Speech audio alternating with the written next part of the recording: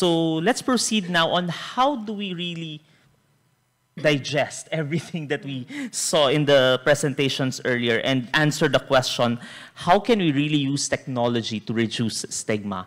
Of course, our two presenters will be joining us in the panel discussion, but I will also be inviting Krittaporn Termvanich for she is currently the Communications and Marketing Manager, and together with being the PLWHIV Tangerine Clinic Manager at the Institute of HIV Research and Innovation based in Bangkok, Thailand. She is leading a creative team that stands between the creative and the scientific worlds of how do we, translate all of these knowledge to the community. So thank you for joining us. And I think I'll begin the panel discussion of sharing experience, sharing first from your experience first, in your experience with IHRI on how did you use virtual interventions or technology on really contributing on how to somehow eliminate stigma in promoting or offering healthcare services to the community? Thank you, Danvik. I think that two levels of our work here is, the first one is like many speakers already mentioned, is client center technology that we can use to break the barrier of stigma that prevent them from accessing the sexual health services. And with that, we provide the telehealth and telemedicine platform using HIV self-testing to be delivered at home, and they can link to PrEP or treatment through online platform, and that has become it has generated the data already that it has helped them accessing the service more. One third of our clients who receive HIV self-testing online never received HIV testing before in their life. Yeah, so I think we're bringing new clients to the service, but that is not to replace the traditional testing, but we think it's a good option. Like, people need choices, and we have talked about this before. People need choices, and that includes the service delivery choice that they can make decision by themselves. So that's one example. However, that is to ease the access to the sexual health services, but it doesn't address the stigma issues in the society, because we're still surrounded by general population who might not need that services, so they think. And the reason that they don't want to access this service because they care about how people are looking at them or think of them. So I think that should be also a social movement or social media campaign that raise awareness and empathy in the society to understand, to really destigmatize sexual health service or sex in general. Like what we did together with Love Yourself, having Catriona Gray talking about HIV related stigma and discrimination. That is also one campaign that I think we can reach to the wider audience. Yeah, someone that people actually listen to. And I think, aside from developing these campaigns, it really provides a humanistic approach on how we deliver the messages to the community. And I think that somehow revolves to my next question. As we develop technologies, sometimes the tendency to develop technologies, sometimes they don't sound human. Sound human in such a way that it shares empathy, it shares that aspect that you are understood by either your chatbot or either your language model. And I think the challenge now is definitely, as developers of these technologies, we can make it human, more human to our audience. And I think the question is, how do we provide some tips? What do we need to ensure so that these technologies that we offer to the communities understand us and really sound human? Anyone from the panel can, provide some insights on how could we make our interventions more humanistic for everyone. So thank you, Danvik. That's a really interesting question because just now during my presentation, also I've been sharing our participants' quotes that they think it's not humanistic enough, the chatbot.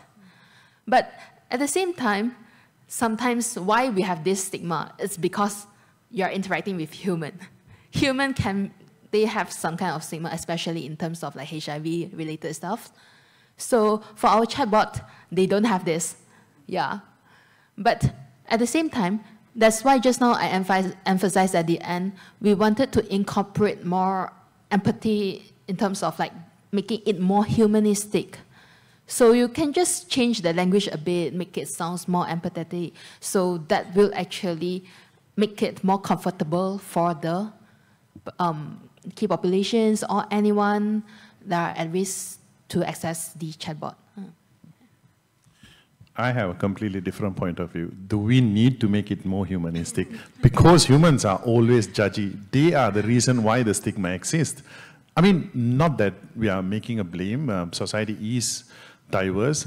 Massive part of that diversity is kind of discriminating the small part, which is slightly deviant from the majority. So do we really need to make it human? I feel if you do so, then it will bring the stigma. So one of the biggest things I learned as a developer and a physician on the same place, that I truly understand and care for it. So that first thing I do is to how to make it without the stigma and judgment. So then, of course, your intentions are correct in the first place. So it's not the making it more human, but bring the empathy towards it. Bring the understanding, understand the fact that the society is diverse and there are small part of the society much not align with the majority of it. So how do we preserve that small part and give that dignity and respect? So I think even for us as administrators or people who are sharing as KOLs, we need to figure it out how we actually get it right. And then, of course, we have to push that into the society and say, this is how we're going to do it. Yeah, this is, I always bring the food for thought, little bit of opposite side, what if. So this is how I think, actually.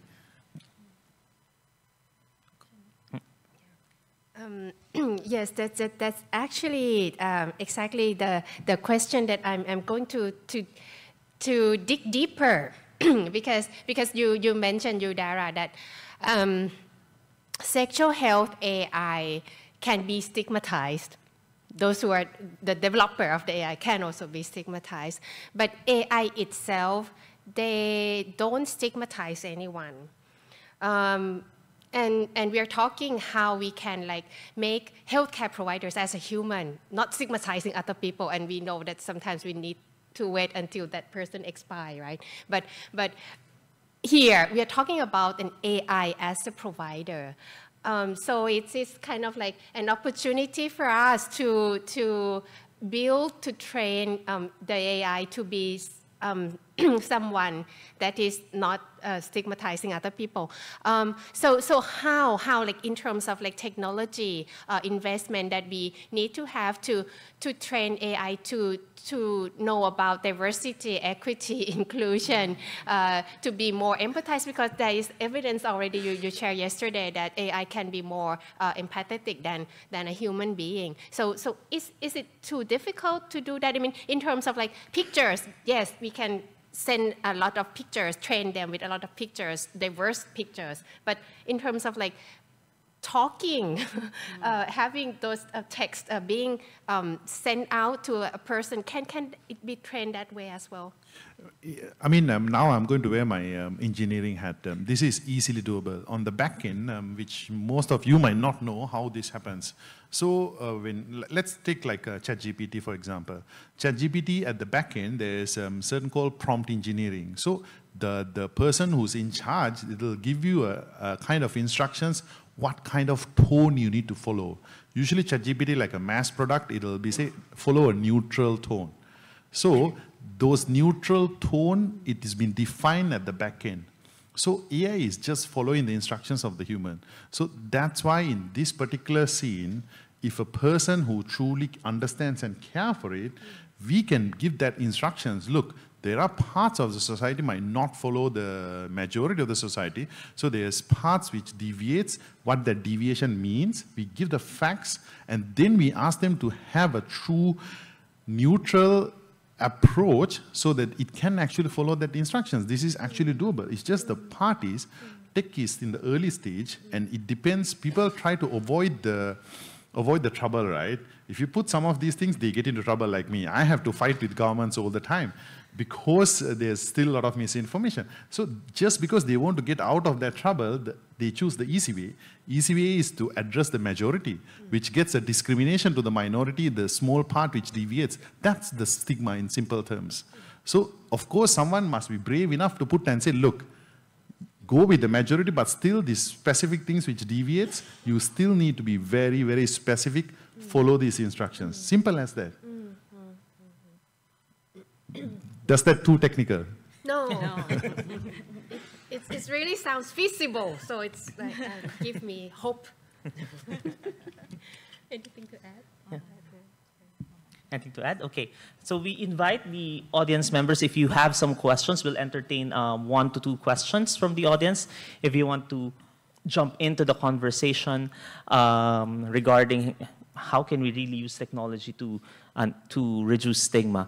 But I think while they are creating their questions, oh, there's one here. Yes. Hi, my name is Nat from Chulalongkorn University in Bangkok. So I work with youth, and one of the questions that has been running through my mind from the first speaker is, if we are looking after people who are the most vulnerable in society and so most likely to be using publicly funded services, and Dr. Yudara, you talked about having challenges with engaging with public health and government. Can you tell us a bit more about what challenges you've had, and if some of us in this room want to do that, what should we expect? How should we go in prepared so that we can implement something like this? Thank you. Okay, this is a tough question. So when there's a very powerful new technology comes in, usually sexual health is not something people would think as the first thing. Like even for physicians, a lot of people, my colleagues, they jump in for neurology, cardiology, which have a lot of money and fame. But I was deviant from it. I choose sexual health, and everybody is like questioning me, are you even a right doctor? There were many news articles talk about me as a tech bro, because I'm an engineer too. But they forgot that I'm a doctor also. So it is a challenge. So because the society is used to that way of following, you know, oh, you innovate in cardiology, neurology, and then slowly it trickles down to the things which people don't talk. And I always say sexual health is because affecting the people who have not much money. A lot of pharma is not interested. That's the reality. And a lot of people don't want me to tell this, but luckily I'm in the outside, I can tell this. So same thing goes to the governments. Behind the doors, there's a lot of canvassing happening, so they would look at the things which you want to innovate first. So I think, to me, it's about the impact, the amount of work I do and how that converts to impact. So how we can do is, you have to equip yourself about the things first. You have to understand what AI means and what it can do for the community which you are talking about. And the impact, the massive effect you can save 1 heart attack versus you can actually treat 1,000 STIs, which is go underpass with no access. When you show that, people would listen. You have to have understanding yourself. You have to get the facts right, the data to back you up, and then you will be fine. So, but the problem is, again, these technologies are kind of difficult to grasp, and you yourself might not understand. The government themselves is not understand. Regulators have no clue, I tell you. So then it's a bit difficult to get it. Again, it will follow the same usual trajectory, which the pharma put a lot of money to the things which is like cardiology, neurology, and then those data is shown, and finally, after many years, it will trickle down to sexual health. So I think we can break this. As far as we understand it, we have enough data. That's why we are here today, right? We can push through. Anything to add? Yes. Sorry, just to add on something. I think for pushing all this technology through, one most important thing to convince our policymakers and staff is demonstrating cost effectiveness. Yeah, this is always the key word, I would say. So for AI, we have actually proven it to be cost effective because when you reach the population, you help to test them, you prevent them from HIV. It's that prevention is always better than cure. You don't need to treat them for HIV for lifelong. Okay. Okay. We'll entertain 2 questions more. Thanks. Hello, my name is Cheah from Hanoi Medical University. So thank you for your presentation. And I'm curious that using the AI for the diagnosis of the symptom of the clients, and then let's say if, I wonder for the precise of this. And, for example, in the case in Vietnam, when the people can very easy to access and purchase the medicine. So the problem for the medicine resistant, so how can we deal with that? And, how the AI can support that to reduce medicine resistance? Thank you. That's a question I love, honestly. I love to debunk this. If you look at this way, so again, I'm not saying AI is a silver bullet for every single problem. Like what I close my lecture, it's an option which people need to consider now, not 10 years later. And when we consider it as a significant possible option, of course, it opens a lot of doors. Coming back to your question. So this is exactly when the WHO launched the syndromic management. Because the cost versus benefit significantly outweighs the benefits, so the syndromic management is accepted as the best alternative, right? So if you have a discharge, you just whack it with antibiotics which cover chlamydia, gonorrhea, and everything. So how about the resistance? So when the PrEP was launched, they talk about antibiotic resistance. So there's no right or wrong answer. Of course, these are the things we need to put into action and see. But I think if the AI is capable at what we are at the R&D level, that will be significantly better than the syndromic management, which is the ground truth at the population level. I gave a talk to WHO recently, how to manage mpox on population levels, cost versus benefit, and they clearly agree. Not only me, 2 universities, Stanford and NYU, came and present our work, and cost versus benefit, clearly the benefit is better. Because in Africa, if you look at for mpox, there's no even a healthcare attendant to go and collect the data. Just people who pay money and go do these things, So again, there's no science, the peer review papers to show. But again, we talked about it yesterday. Is the peer review is the thing to go in the first place, which I don't think so. So it's a good question which we need to work on. But I think we are heading in the right direction because it's significantly better than the ground truth. Okay, last question. Hi, I'm Dr. Tanyavi from Bangkok, Thailand. So I would like to get your perspective about context of AI, because when you talk about sexual health AI, which related to diagnosis and treatment, so you think about it as a standalone, or it's a part of linkage with the service delivery? Because I think you also, when we try to think about the policy level or the programmatic, to put it into the healthcare, about the liability of the app, and then how it's linked to the medical care. It can be linked to the telehealth, or it can be linked to some places, especially for we working with youth and adolescent. One of the issue is the liability of that app, and then how, if they need to meet with people or healthcare professional, how they can link to service. And I think you also work in the ER and also the app, and how do you put this into the healthcare context? Thank you. Again, this is a question I really like. I was about to say I'll give my perspective as a ER doctor, which I manage the risk all the time. And people come from my door, which I have no idea. I have to treat sometimes before I get the blood test or results. I always deal with the risk. We have a system-based approach to manage the risk, not a person-based risk. It's not a one doctor I point and say, hey, you make a mistake. We work as a department. We have policies to manage. Coming back to your question in AI, very simple. It's again not a silver bullet. It's a growing technology. You see which part makes sense in your department. Whether it's a current workflow, a new workflow, or like a mpox in Africa, completely new flow we are putting from top to below, we deploy it there. So you decide where it makes sense. Of course, certain parts you need to take the responsibility. Certain parts your program need to take the responsibility. Certain parts, I think it comes to a point that patient itself need to make the responsibility.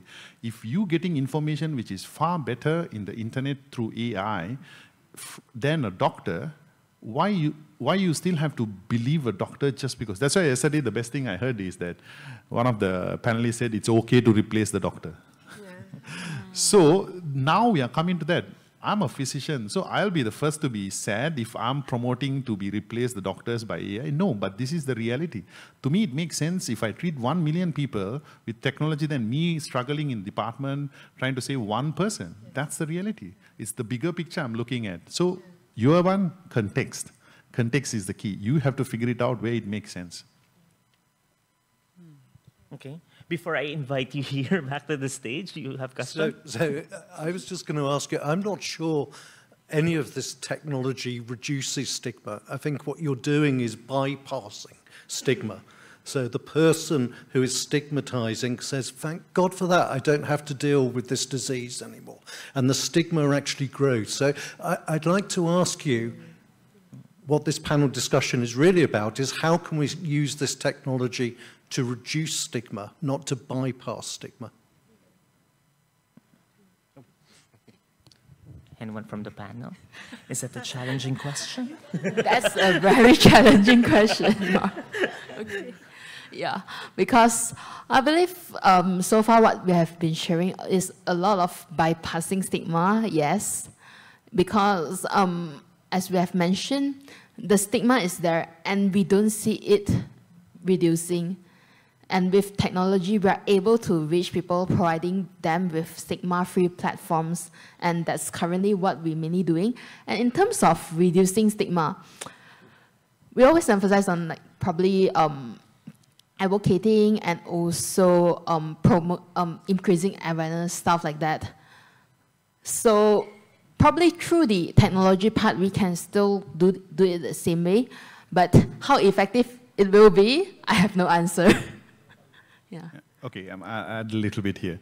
So again, I would love to have my philosophical friend yesterday, Alexa. So I mentioned clearly, I'm giving an alternative to the main discussion. I'm not saying I'm reducing or removing or bypassing. I'm just giving an alternative. Again, same principle. Not everyone in this audience have to agree with me. I'm just giving an option, like what we told about deviation from the normal. Yeah, as far as majority or even minority accept me that there's an option, without humans, the machine might do a job, that's good enough. Of course, we talk about reducing the human stigma, but I'm just giving a complete different alternative option for people to think about it. That's how I think. I'm not saying what I'm saying is the truth, but nothing but the truth, and that's the only option. No, we talk about many different good options, and I'm just showing there's another option to the table through machines. Yeah, I mean, like I said earlier, that there are many ways that you can reduce stigma. And I think you don't need just to choose one method to do it alone, but it has to be integration of many strategies. So it's groundbreaking to have this technology to help with the access to the healthcare services. Meanwhile, we still also have to work with people out there in the society, either using social media, social movement, campaigns on online platform, which has become a safe space for many people now, using role-play games, which is something that it could be in the future to understand the journey of people who have HIV and their social context and the journey of them and go through that and to gain empathy and awareness. There are many other ways that I think it has to be incorporated and do it at the same time, and not just technology or online platform, but at the same time, offline has to help us as well. The national body also has to help promoting it to be, to reach the wider population. We have, for our experience, we have tried to do this campaign on PrEP among transgender women, mainly online, sex. PrEP, no, not sex. PrEP in the city, but we use for women like Sex in the City. So that one, for online strategy, it has become very successful. We receive more people taking PrEP and also raise awareness and make people know more about PrEP and how to prevent themselves. On the other hand, offline is not as easy. We receive feedback from the department store in the city center of Bangkok that this is about sex. we should not put it on the billboard because people will have more sex. We have many students here. Students don't have sex. Yeah, maybe they should go and ask their kids. Yeah, but we don't even say the word sex in there. We just said one PrEP. And we don't even say HIV. But once they know that this is transgender women, many like intersectional layers of stigma to transgender women, it's about sex, it's about HIV. They were like, oh, not appropriate to put it here. But luckily we know someone in the board director, so it was up anyway.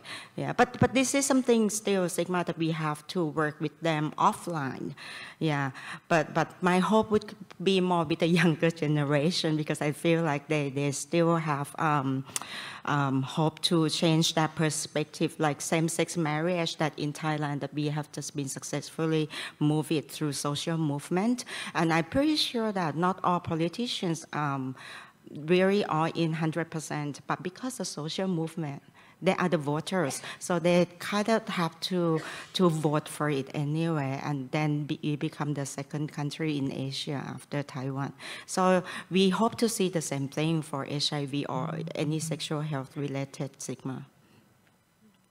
Okay, with that, there's no more time, but thank you so much for joining this panel and giving all of your contributions on how we really eradicate stigma. And it's not an easy question to answer.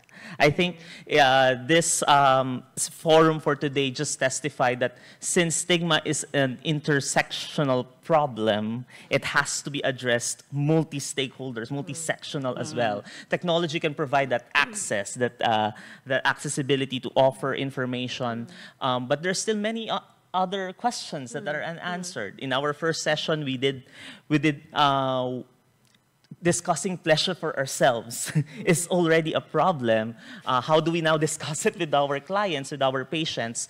So I think it really starts off a conversation, and I hope this forum starts a conversation for all of us on what can we really do in ourselves that can contribute to eradicate stigma in the future. So, Dr. Nte, any words you want to add? Yeah, I just, I really like your comment, Mark, and it could probably be next year's theme, reducing or bypassing stigma.